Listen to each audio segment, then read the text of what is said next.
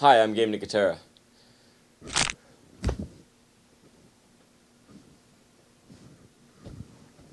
Y'all ready for this?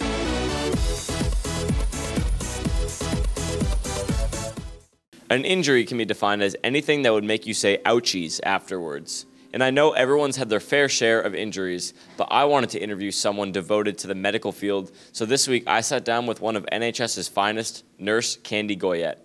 All right, I'm joined here with Candy Goyette. Thank you so much for being on Hamped Up. Thank you for having me. And I guess my first question is, how long have you been dabbling in the medical profession for? 25 years. And what have your jobs consisted of? I worked in labor and delivery at Bay State, and then I worked in surgery for years, and then I became a school nurse 4 years ago. What would go through your head if you would see a student in the hallway walking with their shoes untied? It would make me crazy. I'd close my eyes and shake my head, and then encourage them to tie their shoes. Nice, as would I. It's a good suggestion. Do you have any athletes that come into your office for specific injuries that you might treat? I don't typically treat the injuries. Usually it's just an ice or an evaluation, but I feel like one of the biggest treatments that I take part in here at the school is concussions. Right. And really enforcing resting and the accommodations and half days and things like that, and educating. I feel like as a school nurse, that's one of the best things that we can educate and kind of treat kids, because it's not a prescription. You just kind of treat them symptomatically. So I would have to say that would be one of the biggest. I gotcha. Well, thank you for being on Hamped Up this week. I appreciate it. Thanks for having me. Even I myself have been injured many times throughout my adult life. The most painful injury I can remember would date back to 2nd grade, when I thought it would be a fun idea to jump off the roof of my dad's van onto about a foot of snow. Long story short, I ended up breaking the growth plate in my heel, which sucked a lot. Unfortunately, for some of NHS's athletes, injuries have been somewhat prominent in the past few years. I wanted to sit down with a victim of one of the worst injuries known to man, a torn ACL.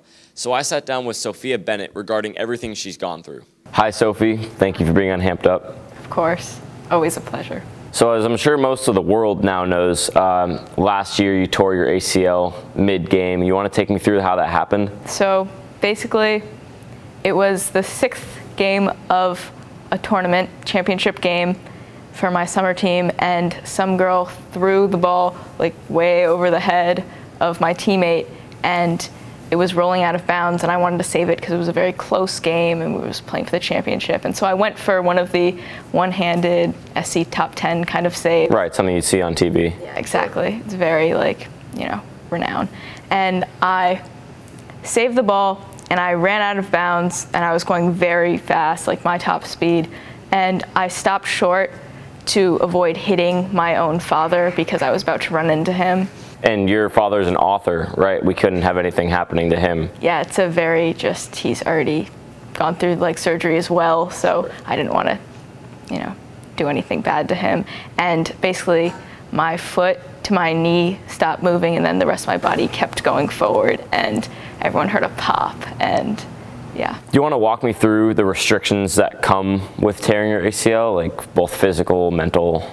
Well, first, mentally, it was very challenging because I went from playing lacrosse every day, all year round, to not being able to do it for 9 months, as you said.